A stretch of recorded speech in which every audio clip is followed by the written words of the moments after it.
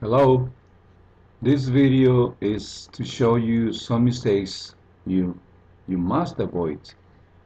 This is the exercise. It's okay. We have the pictures, the images, and we have the gaps.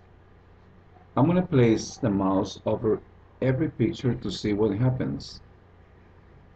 See, the first one is beautiful. Do I need, as student, do I need to find an adjective? No, because it's giving me the answer. Look at this.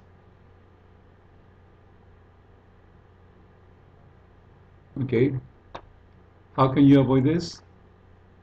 Okay, you need to rename the pictures before you do the exercise.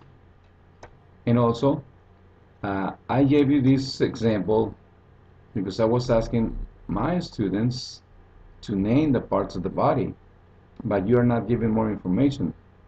It says fill in all the gaps, then press check to check your answers. I can fill in the gaps. I can say, for example, uh, Joe, I'm filling the gap, or no. Yes.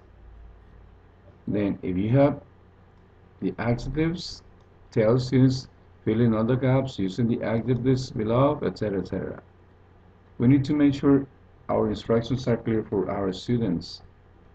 And please, if I give an example, do not do exactly the same examples I do.